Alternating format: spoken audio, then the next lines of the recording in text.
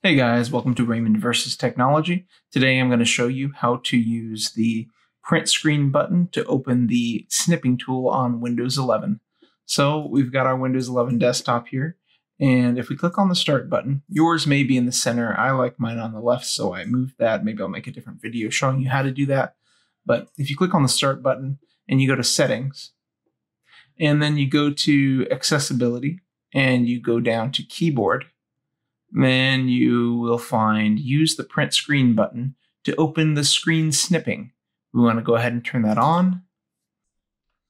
Now you see it says use the print screen button to open screen snipping. Based on other app settings, you might need to restart your PC to see this change. So now let's see if it works first. If not, I'll go ahead and restart. I'm pressing print screen. It's not working. So I'm going to go ahead and restart real quick, and I'll see you on the other side. All right, guys, and we have just restarted. You can tell because my antivirus is only popping up now. And so what we're going to do is we're going to go ahead and try that out. We're going to hit the print screen button, and there we go. Say we want to capture just that area there, and now we've captured the screen in that zone. The snipping tool lets you do some pretty cool things. It lets you basically choose the area on the screen you want a picture of, and it copies it to the clipboard.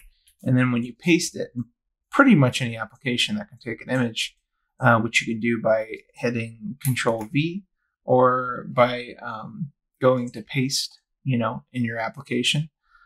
It'll print out just that section you selected. So we'll do one other one, print screen.